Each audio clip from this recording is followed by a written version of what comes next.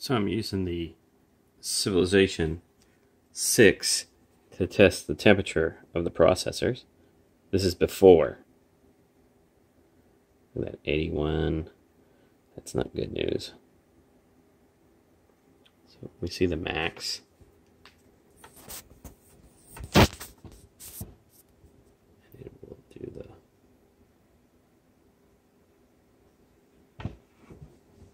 86 max, 85, 85, and 77.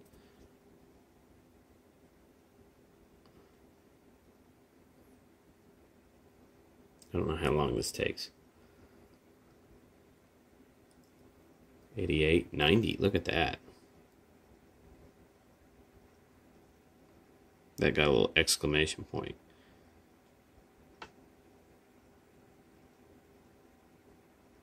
Really getting hot.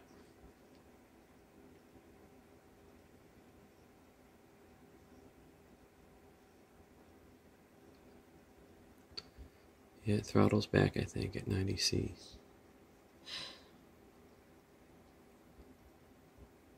And benchmark results.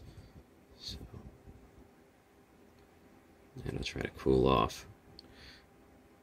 And next we'll take it all apart, figure it out. Yeah, that was fun. Look, Asus makes a pretty good machine because not that little top row of black and the little ones, those are just spares, but all those screws go to put this thing together. And they don't cheap out on the thermal paste. It's kind of like that Arctic Silver stuff. I don't know if it's the same thing or whatever, but at least it's better than the white garbage. So this is my Asus laptop. Is it G752 or something like that? Or yeah, 752 I think is what it is. Anyway, this is the NVIDIA graphics processor, and this is the central processor, the i7. So what we'll do is put thermal paste on here. You know what's going on here, if I can do it.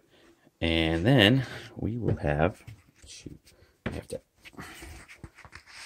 there we go. Sorry, I had to use two hands. Again, this is another one-handed video where you guys are going to just basically see a bunch of garbage, but I'll put the stuff on. Hold on. I'm just going to lay it down. You'll see nothing for a second. There we go. All right. The lid was hard. Anyway, and now I'm going to go ahead and put a bunch of thermal paste on.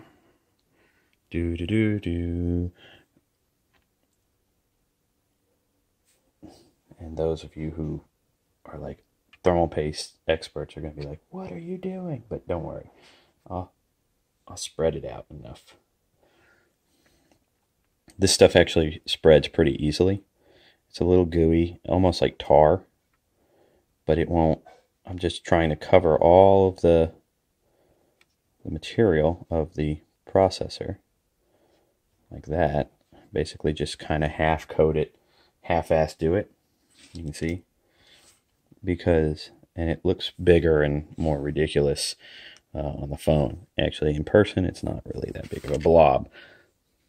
I mean, this thing is a 1 centimeter by 1 centimeter type thing going on here. I mean, it's not big. Pretty amazing, because back in the day, when I first started fooling with computers and stuff, the chip, like the old 386s and 286s, oh yeah, that's how old I am. I mean, they were huge. The processors themselves were giant.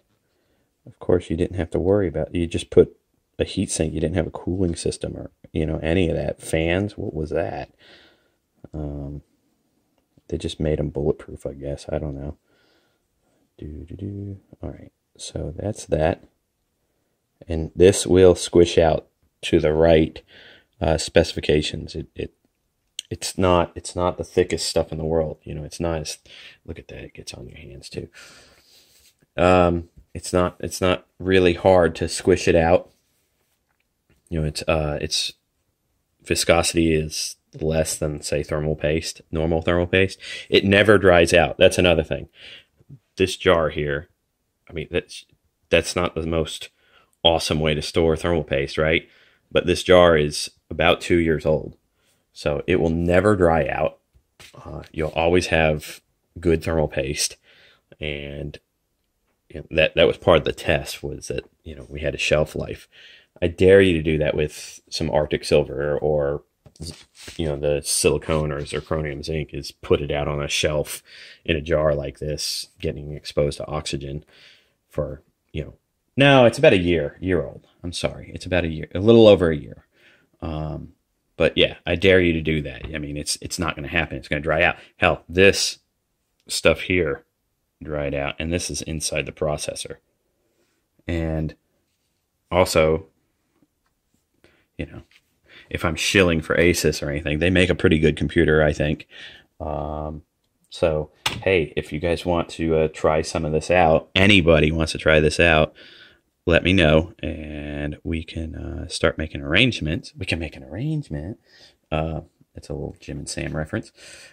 And we can start trying it out. Now, the next video, I already did the splice of where before, and the temperatures, and it got up to 90 Celsius on a Civilization 6 AI test.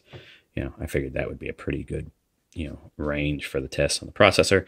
So this one, I'll do it again. I'll put this all back together, do the test.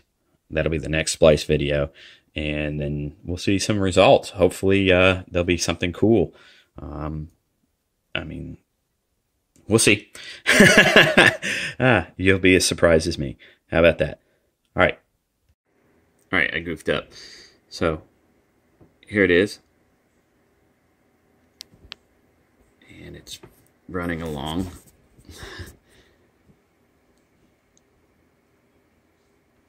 There we go, 90C, like last time.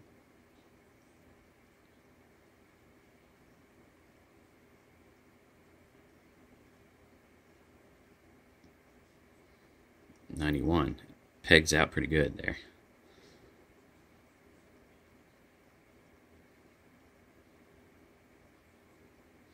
But then it stays cold the whole time. Except for that one processor. It's going to make a liar out of me real quick. These are similar numbers to the previous. But if you notice the minimum, I've been trying to do this video. I've ran this thing over and over and over, but I keep screwing up and not doing the right benchmark test. But that being said, I'll put the video I'll do it where I put this video side by side to the other video, or we'll figure it all out. Not bad, not bad. But the minimum, starting out with already a high temperature and then going in, that's not too bad. There we go. All right, so here we are. This is the most recent benchmark that won the video beforehand, with 92, 88, 89, 78. The old benchmark is 90, 88, 90, 80. So we have a net of +2, 0, so 1. So -1 degree Celsius is the temperature difference, except for the fact that 2 of the cores are pegged out up here, 1 core is pegged out here, but also note that the starting temperatures were different. Because I had to run this test actually a couple times, because I suck at videos, but they were all about the same. So you got a 43, 42, range instead of a 40 to 41. Pretty nice. You're a lot less heat added in there. And that's it. Ta-da!